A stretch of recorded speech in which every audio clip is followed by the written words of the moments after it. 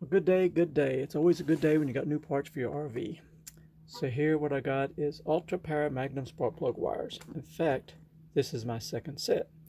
My first set I installed about 8 years ago, and I've got about 46,000 miles on them. And the only reason I'm putting on a second set is Jon from Brazels called me up and wanted to know if I'd do a video on installing a set of these wires, because he didn't know at the time I already had a set I bought from him many years ago, before I even started doing any videos. So I said sure. So it kind of will make for an even better video because I'll have the brand new wires, but I can also show you the condition of the wires after 46,000 miles and 8 years of use, which they're still working great for me. So I'll help show you what a good value these wires are and how well they work and perform. So let's open this box and let's talk about a little bit what it does for you. Because these are the Magnum spark plug wires, come with a lifetime warranty. The biggest thing is also for the heat. So the outer casing on this thing can handle up to 500 degrees. And that's a problem we have with some of our Workhorse chassis. Well, not so much the Workhorse side of things, but the coaches that they're built around. Sometimes the airflow is not that great, and things can get really hot in around the engine bay and cause the factory spark plug wires to melt and get damaged. Of course, another thing can happen is an exhaust manifold leak. If you haven't got an exhaust manifold leak, you can quickly melt through a spark plug wire if you got the old factory AC Delco wires. So that's another good thing about these. Of course, the lifetime warranty is awesome too, and the fact they're solid core, so there's zero resistance. So you maybe get us a little bit more power, a little more fuel efficiency, but better spark. All that's good. And we've got this little RFI ring that keeps the noise out of your radio. So let's open this up, see what it looks like. There we go. And there's the part number for the wire set.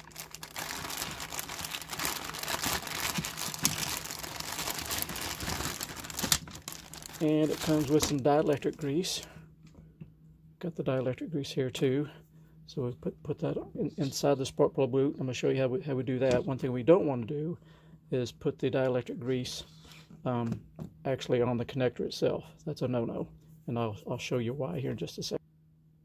Okay, you can see here this is actually my original spark plug wire from 2005 AC Delco. This is what came out off the engine from the factory. And so I kept it because when I changed my wires 8 years ago, I thought it'd be a good idea to keep a spare one with me in the toolbox. Just in case I needed one, I'd have one with me. Never needed it, but that's a good thing I did. Now it makes it for a good comparison so we can see. So let me hook this up and I'll show you the difference between the resistance between a factory wire that came out on 8.1s and these new Magnums. So let's go here to our ohms resistance. You can see with this wire, we're a little over 10,000 ohms. All right, now let's switch up and go to the Magnum.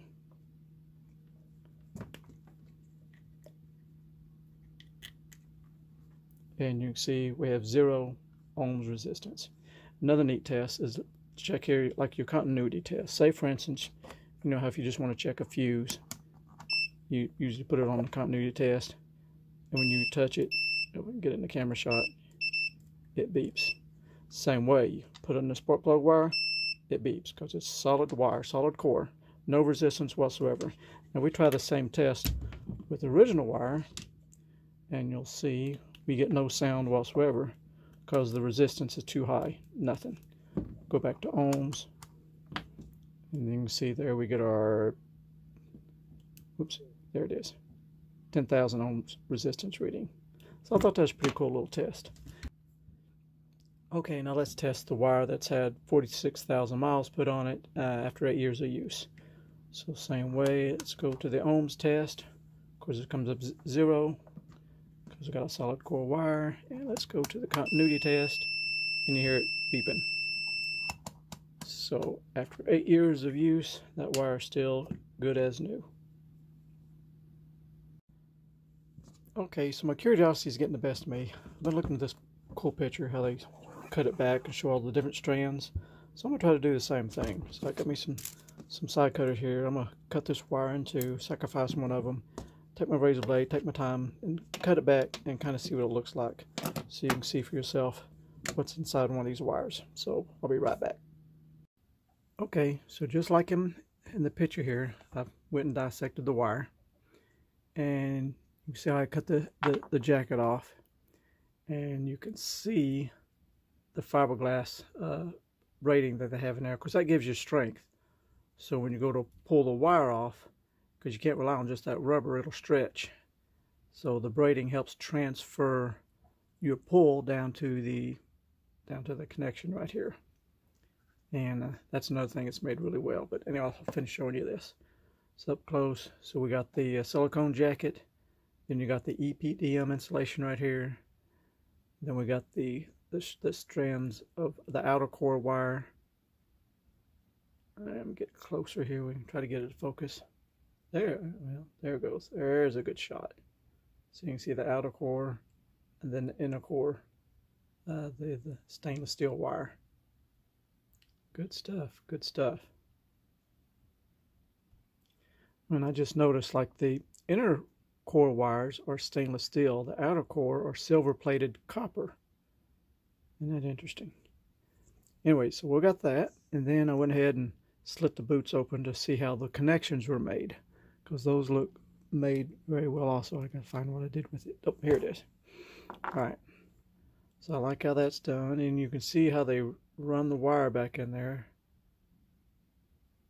It's a little blurry. There she goes. You can see the wire, how they bend it back on the wire, and then it's crimped really well. So the stainless steel wire is running across the back here, and then it's crimped in place. Then also we can show you what a good connection it makes. Good solid click, because that's what you want. Good strong connection.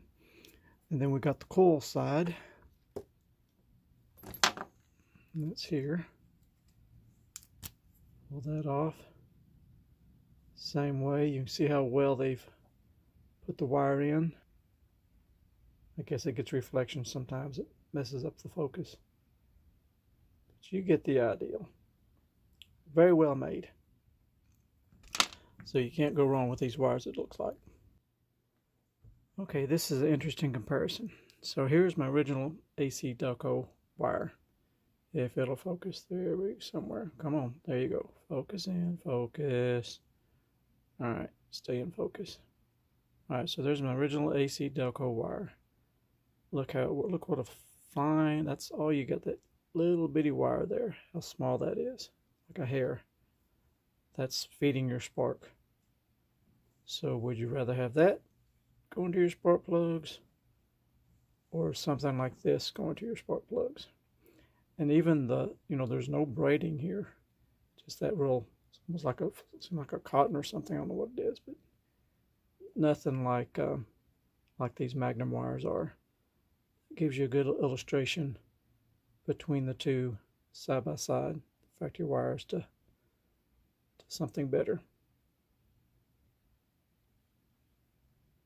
Okay, on to the next thing. Let's talk about dielectric grease. Now, in your box, you're going to get a little tube of dielectric grease. That threw me off at first because I'd never seen black or gray dielectric grease before. I'm used to kind of like a clear looking color. So it had the brand name on it, and I even sent a quick email to the company to ask them about it. And they said it definitely is, dielectric grease. It prevents what they call carbon fusion, galling, season. So anyway, it is the right stuff. I was just surprised to see a black dielectric grease. I'd just never seen that before. So in case you're curious, it's okay. But I was want to talk about the fact that some people take dielectric grease, and the first thing they do is they put it all over they squirt it on top of the spark plug, on the terminal, and that's something you don't want to do, because like right here, definition of dielectric grease is a non-conductor of direct electrical current. So they will tell you, and I'm going to add to a really good video about how to apply dielectric grease. I'm going to add a link to it at the bottom of this video. It explains it very well, probably better than I can. But just to give an example, you can see the voltometer here. See, we're zeroing out, and I've got a hole on both ends. Put that in here, absolutely nothing. So there's no reason for you to go putting that on a connection. Now, I think there is conductive grease. There is a type of grease that you can buy that is conductive. I need to research that some more because that might be handy in some applications. But that's how that is, and let me show you the next step. Okay, so here's my process. You see I got my spark plug boot up here, my dielectric grease. Get me a little bit on a Q-tip. Trying to get up here in camera shot, and just put it right down in there. Don't go crazy with it, because remember, we don't want to get any on the electrical connection in there. We want to keep that the metal piece dry. Of course, you can also apply some, directly to the spark plug. This is one of my old spark plugs I had out just playing with it. So, because that'll help prevent it from sticking. And also, I guess the goal of dielectric grease is also to prevent any current from jumping down onto the ground of the spark plug. So anyhow, and of course also, later on when you need to get this apart, it'll come apart easy for you without sticking to the ceramic. So I'll do that 8 more times, and then we'll pull the old plug wires off and put these on and give it a test. Okay, it's the next day, and I'm about to put my plug wires on. Now I've got the W24 chassis, so I got quite a bit of space. Depending on your chassis, it might be easier to do it from above or below. I'll probably go below. I've got so much space under there, and I'll get these wires installed. But before I started, I was curious. I went ahead and pulled out one spark plug, just because I put these plugs in there 8,000 miles back. Let's try to get it focused. So I always like to kind of spot check my plugs just to see how the engine is running. It looks like it's doing really good. It's 8,000 miles back, and when I put these plugs in, I did not use any anti-seize, and they came out really easy, no problem. I may have put just a drop of motor oil on them, but if you remember my spark plug video, spark plug manufacturers these days do not recommend anti-seize on their spark plugs, that they've already got a coating installed on the threads to protect them. Anyways, so let's crawl underneath there and start changing these plug wires. Okay, under the RV we are, and we'll just pull these plug wires off. Always like to try to give them a twist first before we pull to get it broke free a little bit. Let's get more in the camera shot. Twist and pull. Twist and pull. That came out pretty good. Okay, now let's get down to pulling these wires off. Now you can see I've got this one pulled off because that's the one I sacrificed and cut up. Remember, these are 8-year-old wires, so we're just gonna. Oh, and I got these cool, they're kind of cheap pliers from Harbor Freight, but they're handy. And getting these plug wires loose. Let's see how it's going to perform for me.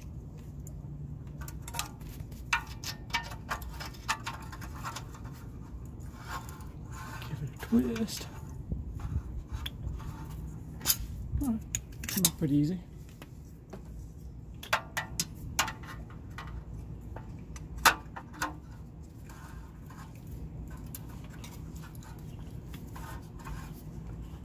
Get it break. I want to make sure I get it broke free from the spark plug.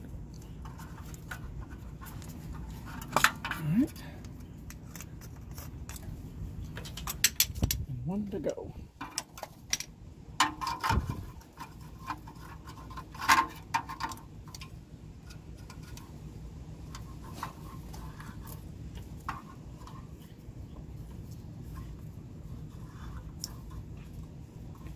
Good twist on it. Mm-hmm.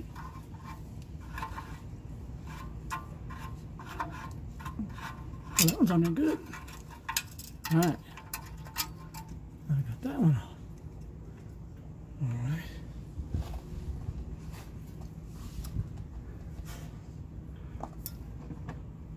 Of course, I showed you before, I already put my anti-seize in there.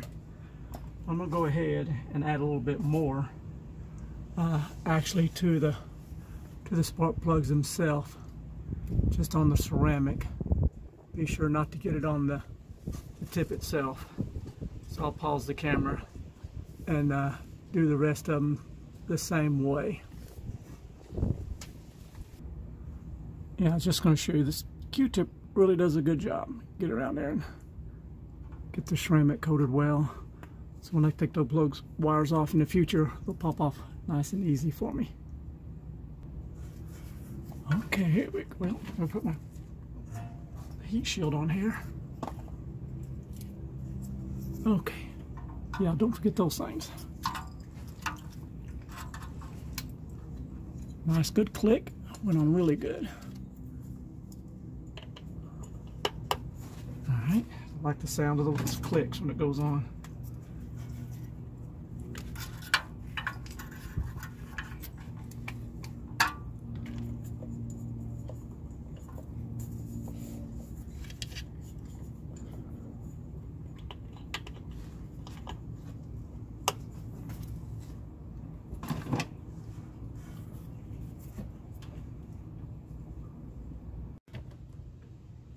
All right, just 2 more to go.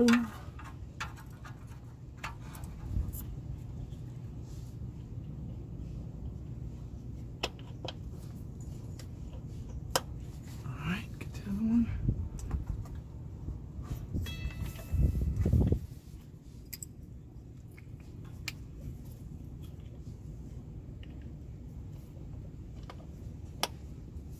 Good click.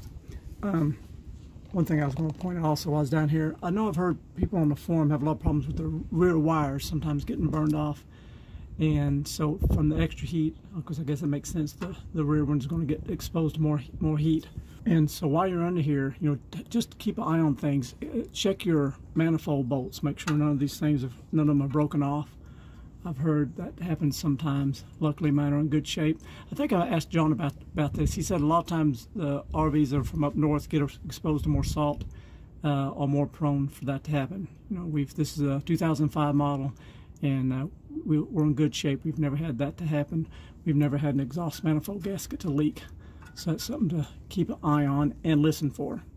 But anyway, that's how that works. Got the wires on there. I'll just go do it on the same thing on the other side. There's no sense in filming that. Let me show you how it got in here. It worked out really well for our space-wise. And just to show you what it is, I turned my wheel all the way to the right, so it gave me a good space to get in there. And I got my jacks all the way up, so I got a lot of room to work. Worked out pretty well. So I'll go do the other side, and then we'll fire this up and see what it sounds like. Okay, I'm going to add this. I'm learning as I go, because I'm on the other bank now. I think I've got a little bit better way of doing this.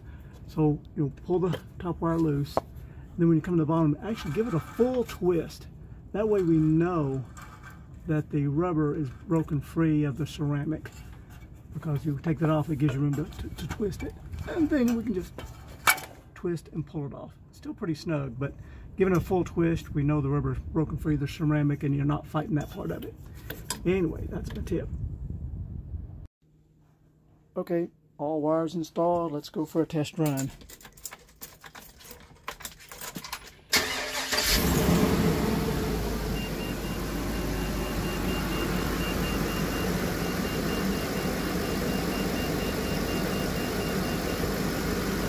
Nice and smooth. Sounds good. Anyway, there you go. If you want to get a little extra power out of your engine, it's a quick and easy fix. Do it yourself. Okay, all wires installed. Let's see what it sounds like.